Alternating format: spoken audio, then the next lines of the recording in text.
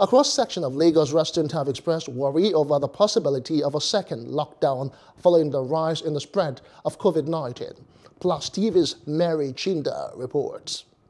10 months after the first COVID-19 lockdown was imposed on Nigerians, there are fears of a second lockdown with numbers spiking up by the day. On January the 5th, the Nigerian Center for Disease Control (NCDC) announced 1,354 new cases of COVID-19 in Nigeria, totaling 92,705 confirmed cases, 76,396 discharged persons, and 1,319 deaths. These figures have put a lot of people in the panic mode. COVID-19 is real. People are still going about their business, people are still going to parties and all that. So people are not, I don't think they are really taking the second wave that seriously. Some say another lockdown would be totally unacceptable despite the rise in statistics. Nigeria will not survive for the second lockdown. But we can't really stop, we can't start the lockdown again. The lockdown will be bad. Because people have suffered a lot in the past lockdown. So it affects so many things, and we can't start that again in 2021. But this respondent thinks another lockdown holds the solution. People's lives are involved here, so I feel if it gets to that point where there should be a lockdown, there should be, because we're not really observing social distancing on its own.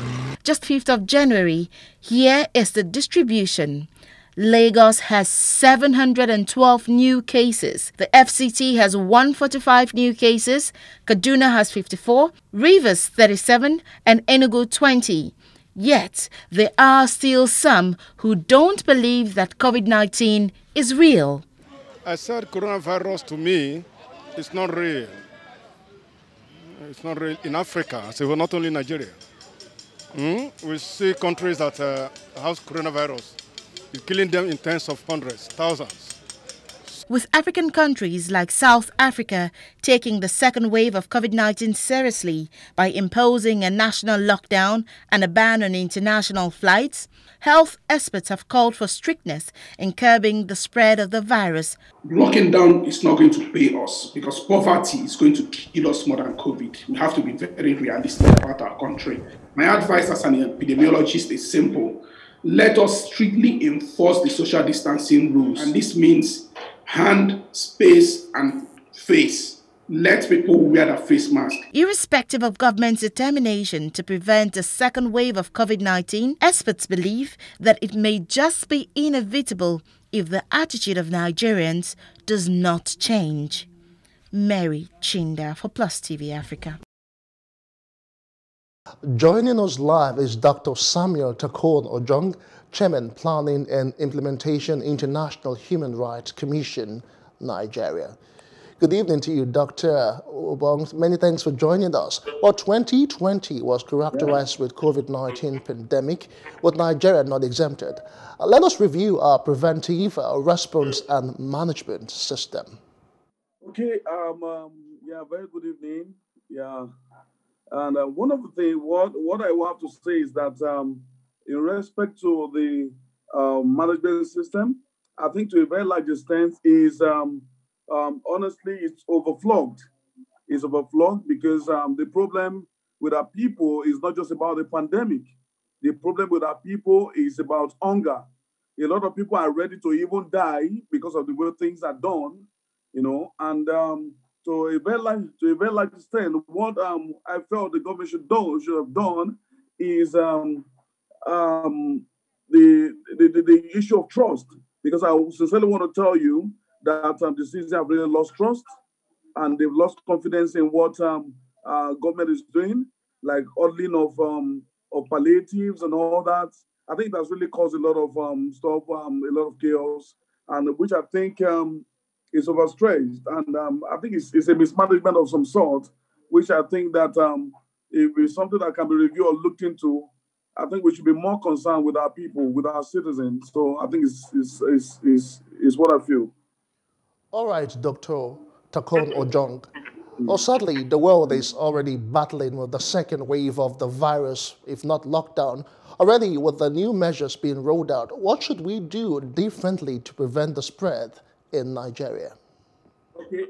Like I said earlier, what our government needs to do, like I said earlier, is that people have really lost confidence. I'm sorry to use that word. I know some might get offended, but they have really lost confidence in government integrity, in government reputations. And one of the things we need to do is to see that our citizen is our focal point of interest. Our citizen is the first thing we should be thinking about, and we need to look into that critically.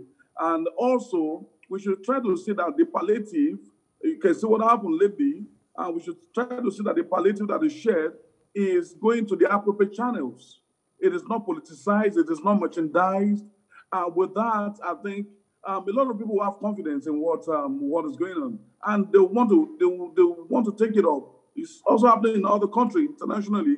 They are responsible to their citizens. Our government needs to be responsible to their people because their people determine their state. All right, Dr. Takon-Ojong. Now that there is a new strand, now measures have been taken so far by several countries imposing, travel restrictions from the UK and other countries. Are we really doing enough to be proactive? Should we also consider locking our borders to international travel? Well, to a very large extent, I think we might think it's necessary. We might think it's very important, but we should also look at the fact that do we really have what it takes to go on lockdown again? We've really gone through a lot of crises already. We've had a lot of lives died of hunger. So we need to look into that. Our problem basically is not just COVID-19. Our problem is COVID hunger. Our problem is just hunger. So if all those measures is taken care of, I don't think there's a problem for us to go into that. Because at this point, nobody's believing anybody anymore. It's as if it's overrated. I'm not saying that no COVID-19, but it looks as if it's overrated. So we have to look at our economic factor. Do we even do what these foreign wars are doing, the European wars are doing, the America is doing, what the Canadians are doing? Are we really doing the same thing? Do we really think that when we do all this, nobody will complain? But we've not done anything. So how do we go? Okay, let's take a look cursorily at the nation's public health sector. Do you really think that sector will be the better for it going forward, or do you foresee the usual neglect in Nigeria? Well, as a matter of fact, I've really seen the health sector is almost looking like a joke. I want to really apologize if I'm offending anybody. It's almost looking like a joke. But we need to call spade a spade. We need to call spade a spade. If we really think we want to do what we need to do, we have to put a lot of things into consideration. First, we have to say that the level of transparency and sensitivity about whatever we are portraying is made known. It's made known, is important. And we have to tell with that number, we have stressed the need for proper healthcare system, but government it's as if probably a lot of political stuff is going on in between, running whatever they want. And it is as long as we don't have someone to hold responsible for mismanagement of office or fund, I do not see any parasocial having a proper structure. We will only continue to patch. There's patching going on. We will only continue to patch. So there should be a sector that should be able to manage the responsibility of these duties. If that is done, I think whatever is in fact, it's an opportunity for us to work on our sectors. Our leaders cannot run out of the country. Anybody we run to, we are still meeting what we want to meet. So if we are able to define a sector that will be able to evaluate and monitor what these people are doing, I think, we're not going to have any issue. Everybody will be relaxed. All right, many thanks, Dr. Samuel Takon-Ojong, for joining us on the news on Plus TV Africa tonight. We do appreciate your input on the second wave of COVID-19 in Nigeria and beyond. Yeah, thank you very much. I appreciate it. Hello, hope you enjoyed the news. Please do subscribe to our YouTube channel and don't forget to hit the notification button so you get notified about fresh news updates.